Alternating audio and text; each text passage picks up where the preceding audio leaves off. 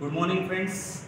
Today we will discuss the structure of human brain from the chapters control and coordinations from the human nervous system. We will discuss the human brain. Okay. The human nervous system consisting of the mainly three parts. That is the central nervous system. The central nervous system consisting of again two parts, that is the brain and the spinal cord. Okay, so we will discuss about the brain in this video. Then the peripheral nervous system, it consisting of the different type of the nerves, that is the cranial nerves and the spinal nerves.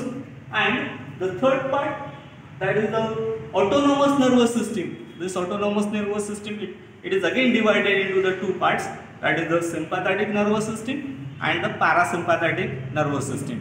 Okay, now today we discuss about the brain. Okay, brain, it is the main important part of our body. It is the vital organs in our body.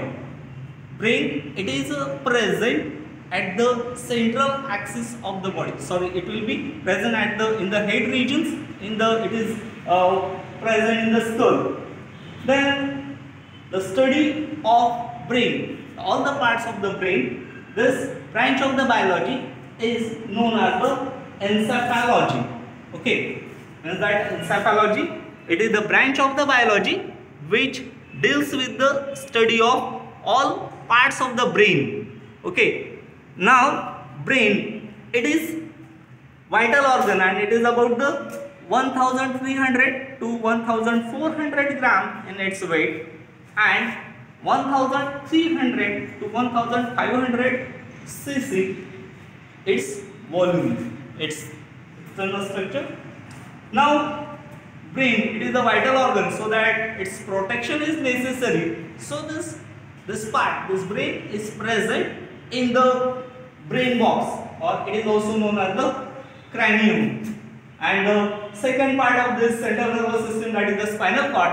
The spinal cord, it is present in the vertebral canal of the vertebral column, and both are the part of the central nervous system which are present along the central axis on the dorsal sides of the body. Now, brain, it is the important organ, so that it must be protected. So it is covered by some protective membranes. Then these protective membranes are known as the meninges. Single, it is known as the meninges, and there are the three membranes, so that these membranes are known as the meninges. Okay. Then there are the three membranes or the three meninges. First, that is the dura mater. This dura mater, it is the outermost protective membrane and it is present inside the skull, and it is the outermost membrane. It is the thick and the fibrous membrane, and it is protective in function, so that it is outermost, so that it protects the brain. Then second protective membrane or second meninges, it is known as the arachnoid mater. This arachnoid mater, it is present below the dura mater, and it is a thin membrane and it is highly vascularized, and so that it gives the nutrition.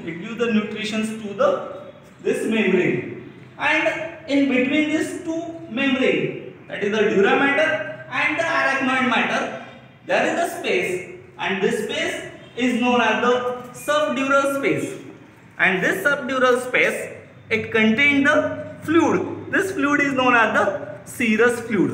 Okay. Then this serous fluid, it gives the nutritions to that membrane.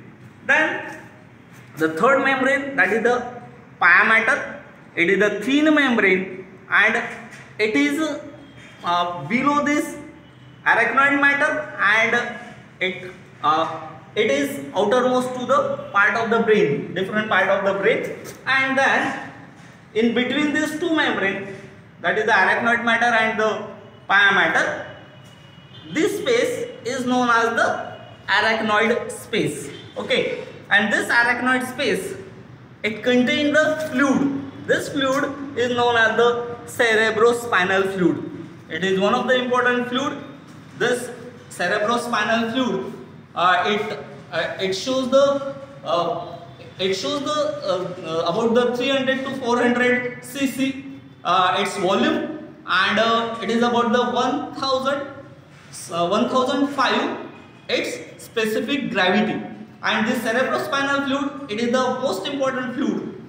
It contains the different type of the cells, and then it is highly protective. It protect the it acts as a shock absorber. Important thing, that it absorbs the shocks and it protects the brain from the external injuries. Then another function that the cerebrospinal fluid, it prevents the desiccation of the brain. So that these are performing these two different functions of this by the cerebrospinal fluid. And this cerebrospinal fluid, it is present in the different ventricles. Ventricles means the cavity present in the brain. So that the cerebrospinal fluid, it will be present in that cavities, means that in the ventricles and in the vertebral canals of the spinal cord. So this fluid, cerebrospinal fluid, it is the most important fluid. Next point. Now let us see about the parts of the brain. This part of the brain, the study of the parts of the brain, we know that it is known as the encephalology. Then this brain, complete brain, it is divided into the three main parts: forebrain, midbrain, and the hindbrain. Okay, forebrain, it is also known as the prosencephalon. Okay, then midbrain, this midbrain, it is also known as the mesencephalon, and the hindbrain, it is also known as the rhombencephalon. Okay, now this forebrain, it is the most important part, and it is the largest part of the brain. It occupies the much more part of the brain. Then this forebrain, it is again divided into the three parts. First part, that is the olfactory lobes. Second part, that is the cerebrum, and the third part, that is the diencephalon. Okay. Now olfactory lobes, in case of the human beings, it is not well developed, but it is well developed in the other mammals like the dogs. So here this olfactory lobes, it is present in that side. It is the model of the brain, and let us see its location of that olfactory lobes. This olfactory lobes, it is present in the form of the pairs, and it consisting of the two parts, that is the lobes, rounded parts, that is the olfactory lobes and the olfactory tract. So these are the two lobes, and then these are the tract. Okay, so that this is the olfactory lobes which are present on that ventral side of that cerebrum or below the cerebrum. Okay, and then the main functions of this olfactory lobes, it is related to the sense of the smell. But in case of the human being, this olfactory lobes will be not well developed as compared to the other animals like the dog. In the dog, these olfactory lobes are very well developed, so that its powers of that sense of the smell will be very much higher as compared to the human beings. Okay. Now next part, that is the cerebrum. Cerebrum, it is the largest part of the brain. It occupies about 85% of the brain. That the cerebrum. This is in the model of the cerebrum. Here, this is the part of the cerebrum. This is the cerebrum. It is the largest part of the brain. And then again we will see that there are the number of the depressions, evolutions and the depression. There are number of the valleys are present, so that this ridges and the depression, the ridges are known as the gyri, and this depressions, these are known as the sulci. Okay, so this in that person, person to person, this gyri and sulci will be different, so that the number of this gyri and sulci it is related to its intelligence, means that much more gyri and sulci will be present, that person will be much more intelligent. Okay, now this complete cerebrum, it is divided into the two parts by the sulci, median sulci. This part is known as the cerebral hemisphere. These two parts are known as the cerebral hemisphere. Cerebrum, hemisphere, hemi means half and sphere, so that this it is divided into the half sphere, so that it is known as the cerebral hemisphere. Okay, now this cerebral hemisphere, it is connect with each other internally by the thick tract of the fibrous membrane. So this is known as the corpus callosum. Okay, this is known as the corpus callosum. And then here again, this cerebrum, it is again divided into the different lobes. There are the 4 different lobes are present. 4 different lobes are present, and again there is another lobes. There is the 5th lobes. Now let us see the 4 lobes. So on the front side, this lobe is known as the frontal lobes. Then at the lateral side, it is known as the lateral lobes. And then below this lateral lobe, there is another lobe. It is known as the temporal lobe. And back side of this cerebrum, this lobe is known as the occipital lobes. Okay, and then again at the central region, that this lateral lobe, temporal lobe and the occipital lobe, there is another lobe will be present here, where these 3 parts will be connect with each other. There is another lobe will be present, and this lobe is known as the insula. So this is the 5th lobe I will mention before. So that these are the different types, different lobes are present in the cerebrum, and then these lobes contain the different areas, and these areas are related to the performing the different functions. With that, these regions are these regions performing the different activities. These regions control the different activities. Okay, now these areas, means that these lobes contain these areas. These are known as the functional areas in that lobes.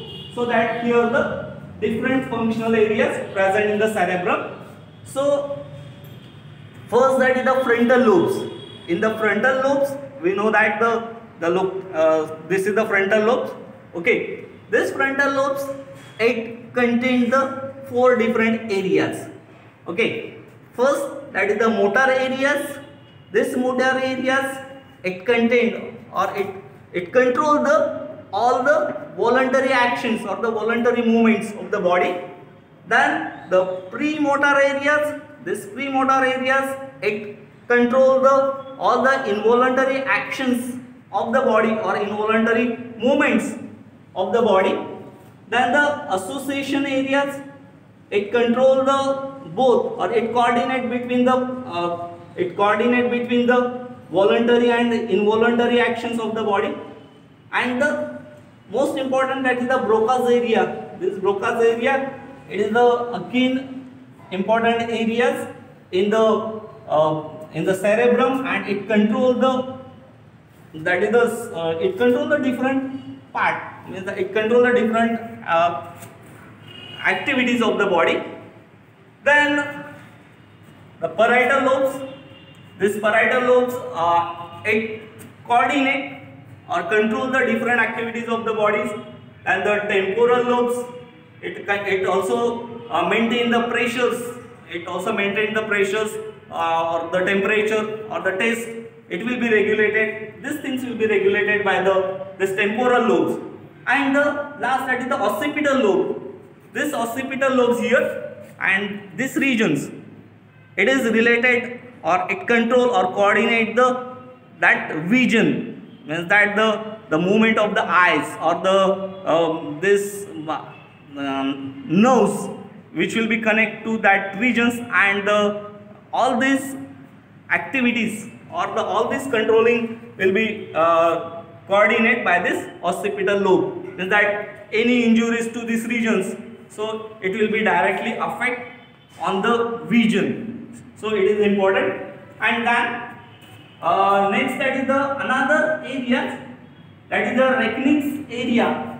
Raynaud's areas, these areas are also present in the cerebrum. It is the fifth area, and it is the most important area, because that this area control the that is the thoughts. It will be written by the hands, so that this thought, it will be to the controlling that into the speeches, means that it helps in the conversion of the thoughts into the speeches. This will be controlled by this areas. Coordination will be takes place by this area. So that these are the functional areas present in the cerebrum. Okay. Now next part of this forebrain, that is the diencephalon.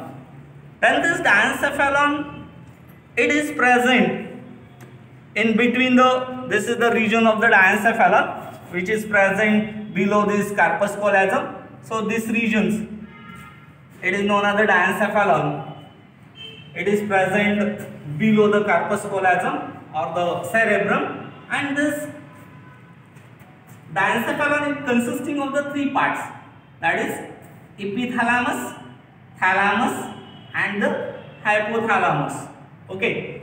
Now epithalamus, it is present here in the upper regions, that it forms the floor of that diencephalon. Epithalamus, it is the much more important, and it forms the upper regions.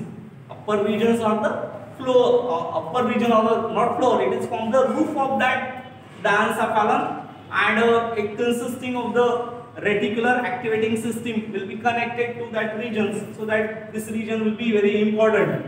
Then the next part, that is the thalamus. Thalamus, these are the two lateral, this is the thalamus, this region. It forms the two lateral wall of this diencephalon, means that this thalamus region, it forms the lateral regions of that diencephalon, and then it contains that glands, that is the pineal gland. Thalamus region, it contains the pineal gland. It is much more important in the some of the organism. It is rudimentary, but in case of the human being, it is the most important, because that it secretes some of the important hormones, that is the serotonin and melatonin. Serotonin, it is the sleeping inducing hormones which induce the sleep, so that this pineal gland, it is the much more important. These are also stimulate the reproductive hormones also, so that this pineal gland will be much more important. Then the third part, that is the hypothalamus. Hypothalamus, it is the floor of the diencephalon. It is much more important, because that is hypothalamus, this part, it will be connect the brain to the endocrine system, because that this from this floor of this hypothalamus, there is the stalk will be present. This stalk is known as the infundibulum, and at the basal region of this infundibulum, there is the small gland will be present, and this gland is known as the pituitary gland. Pituitary gland, it is the much more, it is also known as the hypophysis, so that this gland will be much more important, because that it is the master endocrine gland, and this master endocrine gland, it secretes the important hormones which control the other endocrine glands, and which also control the secretions of the other endocrine glands present in our body. So that this pituitary gland, it is a much more important gland, and then this gland, it will be connected to the hypothalamus. Hypothalamus, it is a part of the brain, so that in connection between the nervous system and the endocrine system, by this hypothalamus, and with the help of this hypothalamus, this is the connection. Hypothalamus, it is the connection between the nervous system and the endocrine system, and indirectly, previously it says that this pituitary gland, it will be control all the endocrine system, all the endocrine glands of the body, but now this pituitary glands controlled by this brain, so that the brain, it is a much more important part. Then this is about the pituitary glands, which is present in the hypothalamus, and so that these are the parts of the diencephalon. So it is about the part of this forebrain, that is the olfactory lobe, cerebrum, and the diencephalon. Okay. Now next part, that is the midbrain. Okay. Midbrain, it is present in between the forebrain and the hindbrain, and then it is divided into the two parts, that is the corpora quadrigemina, and the second part, that is the cerebral peduncle, and the crura, it is also known as the crura cerebri. Okay. Corpora quadrigemina, it consisting of the two pair of the lobes, means that there are the four rounded lobes are present here. You will see that these are the four lobes. Okay, 1, 2, 3, 4. These are the rounded lobes, and here two pair. Out of these two pairs, that is the one is the superior colliculi and the inferior colliculi. These are the superior colliculi. Okay, this superior colliculi, it help or it related to the sense of the smell. Okay, means that it is related to the visions, and then inferior colliculi, it is related to the it is related to the auditory reflexes. Okay, so that this it control the hearing, and the superior colliculi, it will be help to coordinates the visions. Okay, so these are about the corpora quadrigemina, means that the superior and the inferior colliculi constitute this corpora quadrigemina. Quadri means four, that gemina means that the rounded lobes. It is related to the cerebrum, so that this midbrain, so corpora quadrigemina. Then the next part, that is the cerebral peduncle, or it is also known as crura cerebris. This crura cerebris or the cerebral peduncle, these are the tract of the nervous fibers, and this nervous fibers, it connect this hindbrain to the cerebrum. So this is the main function of this cerebral peduncle. Cerebral peduncle, it is the just tract of the nerve fibers which connect this hindbrain to the forebrain. And then here the cavity will be present. Okay, these cavities are known as the third ventricle, means that the cavity of the brain, these are known as the ventricle. There are the different ventricles are present. Like that, here the ventricle or the cavity which will be present in the cerebrum, it is known as the lateral ventricles. Then the cavity which will be present in that diencephalon, it is known as the third ventricle, and third ventricle will be connected with the lateral ventricle by the small opening. This opening is known as the foramen of Monro. Okay, so and then the cavity which will be present in the midbrain, it is known as the fourth ventricles. Okay, so that these are the different ventricles are present in the brain. So this is about the midbrain. Then the last part, that is the hindbrain. This hindbrain, it is also known as the rhombencephalon, and it is again divided into the three parts. That is the pons varoli, cerebellum, and the medulla oblongata. So let us see the first, that is the cerebellum. Cerebellum, it is the second largest part of the brain. Which is the first part? That is the cerebrum. Cerebrum, it is the largest part of the brain. It occupies the 85% of brain. And the second, that is the cerebellum. This is the cerebellum. It is present below the occipital lobes. It is present on the posterior side of the brain, and it is the second largest part of the brain, and it occupies the 11% of the brain. And then this cerebellum, it consisting of the different parts here on the sagittal sections.